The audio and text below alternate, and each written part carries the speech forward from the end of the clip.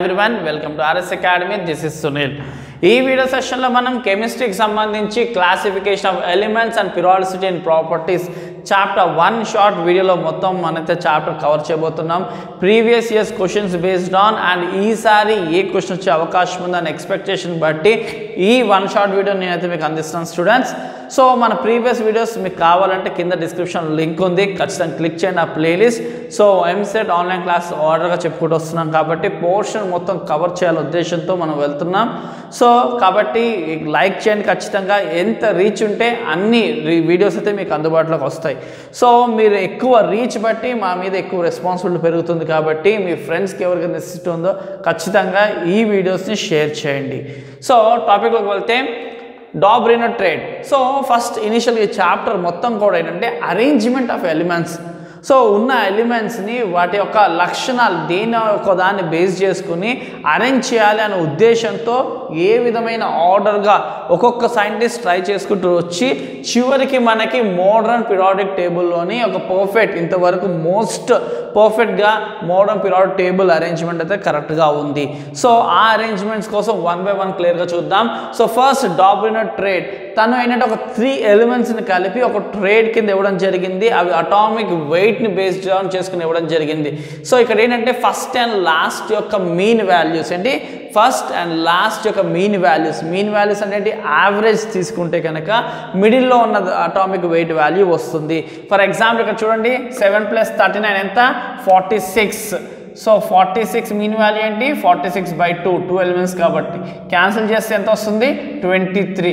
అప్రాక్సిమేట్గా మనకి ఈ ఫస్ట్ అండ్ లాస్ట్ అంటే ఫస్ట్ అండ్ థర్డ్ యొక్క మీన్ వాల్యూ తీసుకుంటే కనుక మనకి సెకండ్ మధ్యలో ఉన్న వాల్యూ వస్తుంది.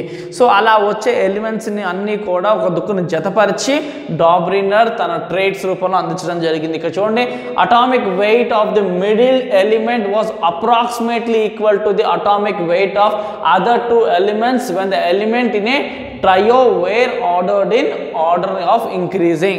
సో ఇక్కడ చూడండి ఇంక్రీజింగ్ ఆర్డర్లో అటామిక్ వెయిట్స్ని పెట్టి ఫస్ట్ అండ్ లాస్ట్ యొక్క మీన్ వాల్యూ తీసుకుంటే కనుక మనకి మధ్యలో వాల్యూ అయితే సెకండ్ ఉందో దాని వాల్యూ వస్తుంది. అలాగా ఒక ఫస్ట్ అరేంజ్మెంట్ అయితే డాబ్రినర్ మనకైతే అందించడం జరిగింది.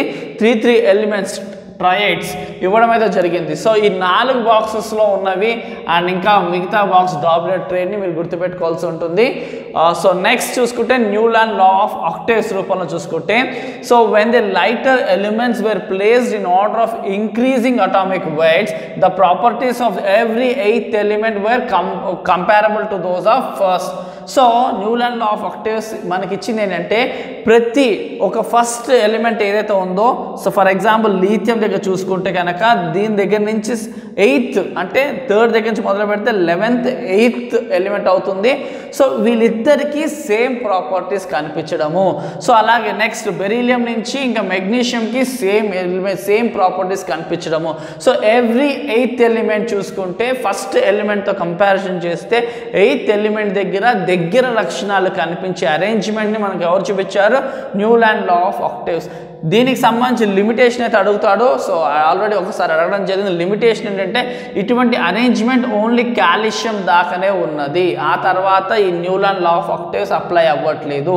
సో టిల్ కాల్షియం దాకా ఏదైతే ఫస్ట్ ఎలిమెంట్ ఉందో అక్కడి నుంచి ప్రతి 8th దగ్గర నుంచి చూసుకుంటే సేమ్ ప్రాపర్టీస్ ఉన్నాయి. అంటే థర్డ్ దగ్గర నుంచి 8th ట్రావెల్ చేసి 4th నుంచి 12 దాకా ట్రావెల్ చేసి 5th దగ్గర నుంచి 13 దాకా చూసుకుంటే ఈ రెండిట్లకి same types of properties exhibit అవుతున్నాయి.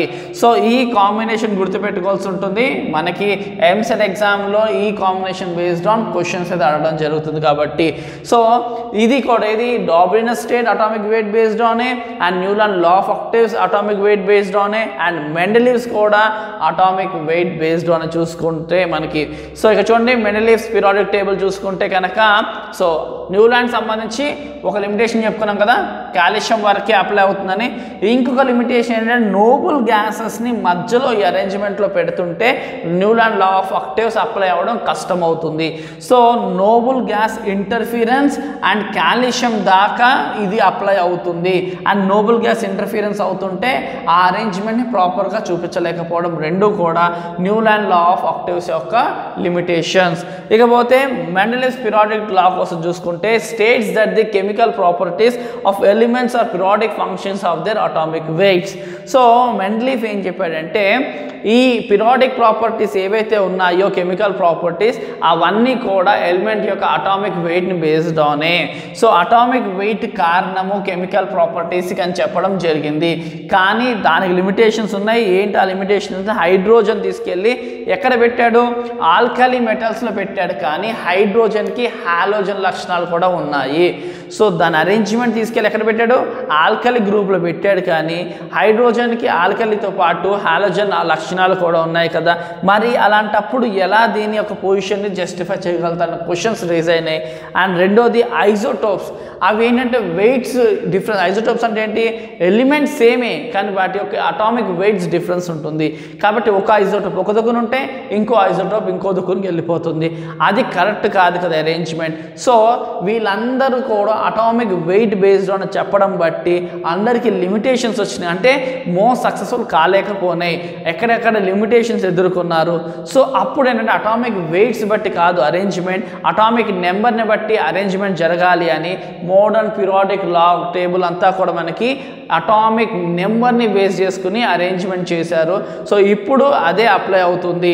సో ఇక్కడ మూడు కూడా ఇది డాబ్రిన ట్రేడ్లోను, న్యూలాండ్ లా ఆఫ్ ఆక్టేవ్స్లోను అండ్ మెండెలివ్లోను మూడు కూడా అటామిక్ వెయిట్సే. ఫస్ట్లో ఏంటి ట్రేడ్ ఫాలో అయ్యేది ఏంటి, ఒక 3 ఎలిమెంట్స్ ఇచ్చి ఫస్ట్ అండ్ లాస్ట్ యొక్క ఏదైతే మీన్ వాల్యూ ఉందో అదే సెకండ్ది అని చెప్పి అతను ఒక అరేంజ్మెంట్ ఇవ్వడం జరిగింది. ఇక్కడ ఇతను న్యూలాండ్ ఏం చేశాడు, ఎవ్రీ 8th ఎలిమెంట్ చూసుకుంటే కనుక ఫస్ట్ ఎలిమెంట్ సంబంధించిన క్యారెక్టర్సే రిసెంబుల్ చేస్తుందని. అండ్ నెక్స్ట్ మెండెలివ్ ఏం చెప్పాడు, మనకి అటామిక్ వెయిట్సే కారణము కెమికల్ ప్రాపర్టీస్ కానీ. సో ఇక్కడ లిమిటేషన్స్ని ఎక్కువగా మనకి ఎంసెట్ ఎగ్జామ్లో వస్తుంది కాబట్టి లిమిటేషన్స్ మీరు స్టార్ మార్క్ పెట్టుకోండి.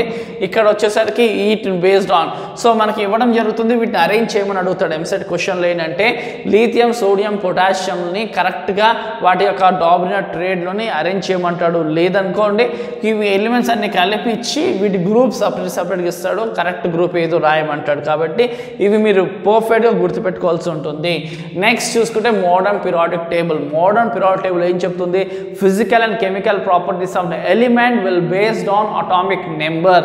అటామిక్ నెంబర్ని బేస్ చేసుకునే physical and chemical properties of element ఉంటుంది కానీ అటామిక్ వెయిట్ని బట్టి కాదు అని. ఇక్కడ చూడండి, physical and chemical properties of the elements are the periodic functions of atomic number. So దాన్ని బేస్డ్ ఆన్ చేసుకుని మనకి మోడర్న్ పీరియాడిక్ టేబుల్ అయితే ఇవ్వడం జరిగింది. దాంట్లో చూసుకుంటే కనుక మనకి టోటల్గా 7 పీరియడ్స్ 18 గ్రూప్స్ ఉంటాయి. ఈ 7 పీరియడ్స్ 18 గ్రూప్స్ అని గుర్తుపెట్టుకోండి. ఇప్పుడు మనకి ఎన్ని పీరియడ్స్ ఉంటాయి స్కూల్లో, సాధారణంగా 7 పీరియడ్స్ ఉంటాయి. సో అదే 7 పీరియడ్స్ 18 గ్రూప్స్ అని గుర్తుపెట్టుకోండి. సో ఫస్ట్ పీరియడ్లో 2 ఎలిమెంట్స్ ఉంటుంది, ఎవరెవరు, హైడ్రోజన్, హీలియం. అదే సెకండ్ పీరియడ్లో మనకి 8 ఎలిమెంట్స్ ఉంటాయి, లిథియం దగ్గర నుంచి నియాన్ వరకు. అండ్ థర్డ్ పీరియడ్లో కూడా 8 ఎలిమెంట్స్ ఉంటాయి, సోడియం నుంచి ఆర్గాన్ వరకు. అండ్ ఫోర్త్ పీరియడ్లో 18 ఎలిమెంట్స్ ఉంటాయి, పొటాషియం నుంచి క్రిప్టాన్ వరకు.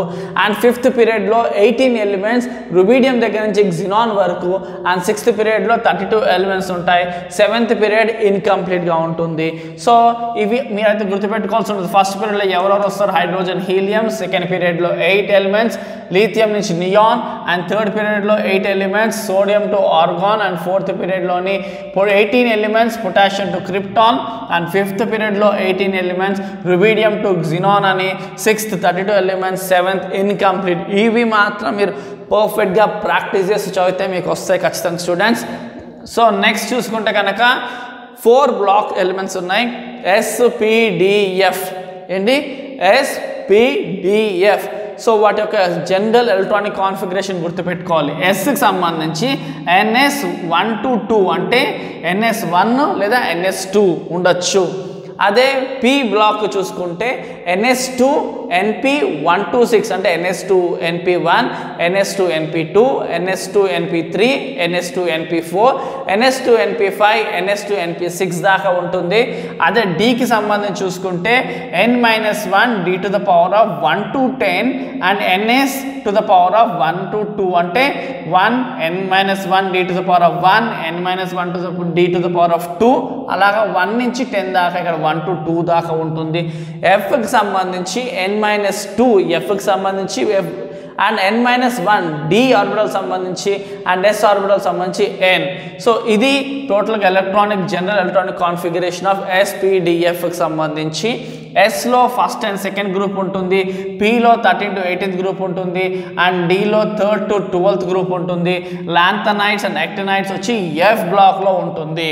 సో కంప్లీట్గా మోడర్న్ పీరియాడిక్ బ్లాక్ కోసం షార్ట్లో ఇది. అండ్ నెక్స్ట్ పీరియాడిక్ ప్రాపర్టీస్, వీటి నుంచి ఎక్కువగా ఈ చాప్టర్లో క్వశ్చన్స్ ఎక్కువగా చాలాసార్లు అడిగిందంటే వీటి నుంచే. సో వీటికి స్పెషల్గా మీరు స్టార్ మార్క్ వేసుకోండి. సో పీరియాడిక్ ప్రాపర్టీస్, ముఖ్యమైన పీరియాడిక్ ప్రాపర్టీస్ ఏంటి? Atomic and ionic రేడి and ionisation enthalpy, electron gain enthalpy are electron affinity అని కూడా అంటారు. And next electron negativity. ఇవి పీరియడ్లో ఎలా ఉంటాయి, గ్రూపులో ఎలా ఉంటుంది, ఇంక్రీజ్ అవుతూ వెళ్తుందా డిక్రీజ్ అవుతూ వెళ్తుందా అన్నది బేస్డ్ ఆన్ చాలాసార్లు క్వశ్చన్స్ అడగడం జరిగింది. ఇకపోతే అటామిక్ అండ్ అయానిక్ రేడియస్ అంటే ఏంటి? The distance between from the nucleus to the outer most shell. ఏదైతే ఎలక్ట్రాన్ కలిగి ఉన్న అవుటర్ మోస్ట్ షెల్ ఉంటుందో అక్కడి నుంచి న్యూక్లియస్కి ఉన్న డిస్టెన్స్ని అటామిక్ రేడియస్ అంటారు. అదే అయానిక్ రేడియస్ అంటే ఏంటి? ఎప్పుడైతే ఒక న్యూట్రల్ ఆటమ్ ఒక ఎలక్ట్రాన్ ఇవ్వడం కానీ తీసుకోవడం కానీ జరిగితే అప్పుడు అది ఏమవుతుంది? అయాన్ అవుతుంది. అప్పుడు అటామిక్ రేడియస్ ఏదైతే ఉందో అది అయానిక్ రేడియస్ అవుతుంది. క్లియర్ కదా? సో అది పీరియడ్లో లెఫ్ట్ నుంచి రైట్కి వెళ్తున్నప్పుడు డిక్రీజ్ అవుతుంది. అదే మనకి గ్రూప్లో టాప్ టు బాటమ్ చూస్తాము. ఒక విషయం గుర్తుపెట్టుకోండి, పీరియడ్లో ఎప్పుడు కూడా లెఫ్ట్ నుంచి రైట్కి చూస్తాము, అదే గ్రూప్ అంటే టాప్ నుంచి బాటమ్ చూస్తాము. సో పీరియడ్లో ఏంటి? మనకి డిక్రీజ్ అవుతూ వెళ్తుంది, అదే గ్రూపులో ఇంక్రీజ్ అవుతూ వెళ్తుంది. టాప్ నుంచి బాటమ్కి వెళ్ళేసరికి ఇంక్రీజ్ అవుతూ వెళ్తుంది atomic radius and ionic radius. అదే పీరియడ్లో డిక్రీజ్ అవుతూ వెళ్తుంది. అదే అయానైజేషన్ enthalpy, electron gain enthalpy, electron negativity మాత్రం దీనికి అపోజిట్. పీరియడ్లో ఇంక్రీజ్ అవుతుంది అండ్ గ్రూప్లో డిక్రీజ్ అవుతుంది. సో అయనైజేషన్ ఎంథాల్పీ అంటే ఏంటి? The minimum amount of energy required to remove an electron from outer most shell. So బయట చివర ఉన్న షెల్ నుంచి ఎలక్ట్రాన్ తీయడానికి కావాల్సిన కనీసపు ఎనర్జీని మనం ఏమంటాం? అయనైజేషన్ ఎంథాల్పీ అంటాము. అండ్ నెక్స్ట్ చూసుకుంటే ఎలక్ట్రాన్ గెయిన్ ఎంథాల్పీ. ఒక ఎలక్ట్రాన్ ఒక ఎలిమెంట్ తీసుకున్నప్పుడు అది రిలీజ్ చేసే ఎనర్జీని మనం ఏమంటాం? ఎలక్ట్రాన్ గెయిన్ ఎంథాల్పీ కానీ ఎలక్ట్రాన్ ఎఫినిటీ కానీ అంటాం. ఏంటి?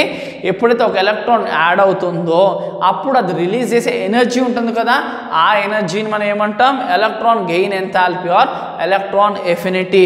క్లోరిన్కి అన్నిటికన్నా హైయెస్ట్ ఎలక్ట్రాన్ ఎఫినిటీ ఉంటుంది. Chlorine as a highest electron affinity than fluorine. ఇది రిపీటెడ్ బిట్, దీనికి కూడా స్టార్ మార్క్ వేసుకోండి. Okay. And next electron negativity. So electron negativity అంటే ఏంటి? అవతల వాడి ఎలక్ట్రాన్ లాగేసుకునే కెపాసిటీ, ఎంత లాక్కునే కెపాసిటీ ఎక్కువ ఉంటే అంత ఎలక్ట్రాన్ నెగిటివిటీ ఎక్కువ ఉంటుంది. ఎంత attraction, the attraction of attracting electron from other atom. అవతల ఆటమ్ నుంచి ఎలక్ట్రాన్ లాగేసుకోవాలని తపన ఎంత ఎక్కువ ఉంటే అంత ఎలక్ట్రాన్ నెగిటివిటీ ఎక్కువ ఉన్నట్టు. సో ఇక చూడండి, పీరియడ్లో ఇంక్రీజ్ అవుతుంది అండ్ గ్రూప్లో డిక్రీజ్ అవుతుంది. ఫ్లోరిన్ వచ్చేసి most electron negative and sesame వచ్చేసి లీస్ట్ ఎలక్ట్రాన్ నెగిటివిటీ కలిగినది. సో ఇది టోటల్గా చెప్పాలంటే classification of elements and periodicity and ప్రాపర్టీకి సంబంధించి. సో మీకు క్లియర్గా క్లాస్ అర్థమైంది అనుకుంటున్నాను. సో ఇలాగ ప్రతి ఇది కూడా ఫినిష్ చేద్దాం టార్గెట్తో మనం మూవ్ అవుతున్నాం కాబట్టి ఖచ్చితంగా వీడియోని లైక్ చేయండి అండ్ మీ ఫ్రెండ్స్కి షేర్ చేయండి. ఎంత ఎక్కువ రీచ్ ఉంటే మా మీద అంత రెస్పాన్సిబిలిటీ పెరుగుతుంది. మా నుంచి అన్ని నెంబర్ ఆఫ్ వీడియోస్ ఉంటాయి. అండ్ మీకు ఇప్పుడు ఎంసెట్ ఎగ్జామ్ వరకే కాదు, తర్వాత కూడా అంటే లైక్ మీరు కౌన్సిలింగ్ టైంలో, వెబ్ ఆప్షన్స్ టైంలో మా సజెషన్స్ గైడెన్స్ కంటిన్యూస్గా ఉంటుంది కాబట్టి. అండ్ మన క్లాసెస్ మిస్ అవ్వకూడదని సబ్స్క్రైబ్ చేసుకోండి. ఎప్పటికప్పుడు క్లాస్ మీరు చూసారనుకోండి, మీ ప్రిపరేషన్కి అవి చాలా హెల్ప్ అవుతుంది students. Thank you for watching. Do and subscribe our channel.